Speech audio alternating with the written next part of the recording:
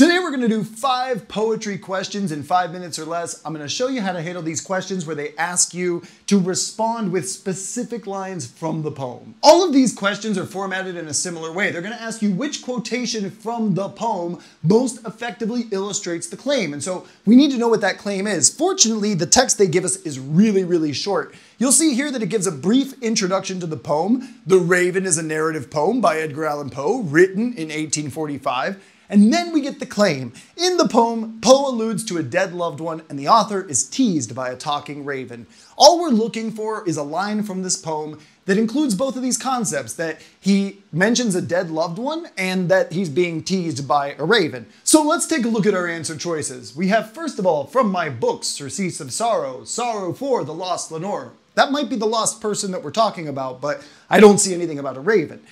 Quaff, oh quaff this kind nepenthe and forget this lost Lenore, quoth the raven, nevermore.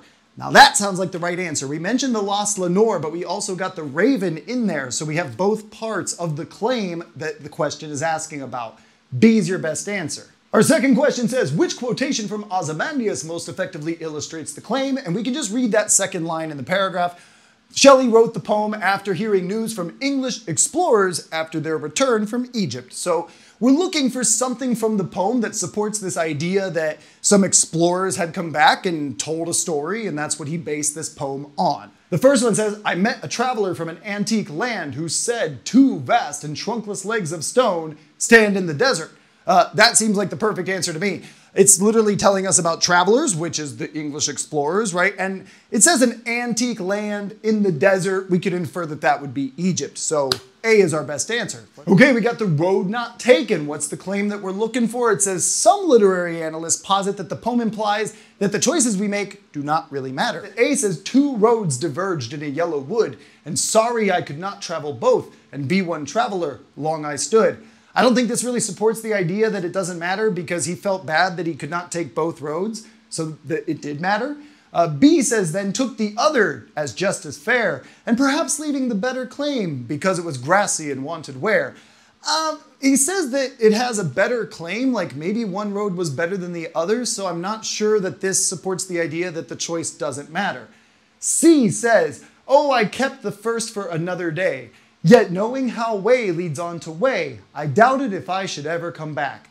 I think this might be the right answer because he says, first of all, that you can keep the road for another day, like you could always do the other thing later, and then also saying that way leads on to way, I doubted if I'd ever come back. Almost like saying like, well, if you take this one way, it might end up in the other way anyway, so you might never need to come back and deal with this choice again. Like it almost suggests that it doesn't matter, because one way will take you to the other way eventually. If we want to confirm it, we can look at D, which says, I took the one less traveled by, and that has made all the difference. So that one clearly doesn't support the claim. That leaves us with C. That's our best answer. Which quotation from the Chimney Sweeper most effectively illustrates the claim? The claim that we've got here is that William Blake was critical of the industrialization of cities and wanted to highlight the suffering children faced as chimney sweepers. So we're just going to look for a quotation that supports the idea of suffering children. The first one says, there's little Tom Dacker who cried when his head that curled like a lamb's back was shaved. So I said, he got his hair cut. Seems like he was sad about it, but I don't think that's too bad for the children. Let's look at B. Thousands of sweepers, Dick, Joe, Ned, and Jack, were all of them locked up in coffins of black. That sounds pretty bad. That sounds like dead kids, coffins, and children. That's not a good combo. I'm thinking that B is going to be our best answer here. Our last poem from this set is the poem Harlem, and we're looking for the claim here that says, Langston suggests that the oppression of African Americans will eventually have harmful consequences for society at large. It's actually a really short poem, so it's pretty easy to go through all of the options here. Let's take a look at our answer choices. The first one says, what happens to a dream deferred? Does it dry up like a raisin in the sun? That just sort of poses a question about maybe whether the dream would just disappear. Or fester like a sore and then run.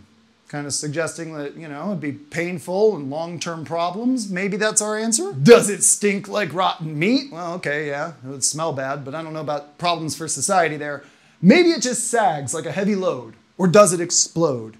I think that last one sort of gives us a clear answer, right? Like explosion would imply that there will be violence or there will be problems if this dream continues to be deferred, which is essentially the idea that the American dream is being deferred for African American people who are not given the same rights and opportunities as everyone else. D would be your best answer. I find these much easier than the typical main idea questions where we have to interpret the whole poem. In these cases, we just have to look for lines that match with the key concepts in the claim. So as soon as you see a question like this, just go straight to the paragraph, figure out what the claim is, and then look for an answer that best matches that, and you'll be on your way to a better score.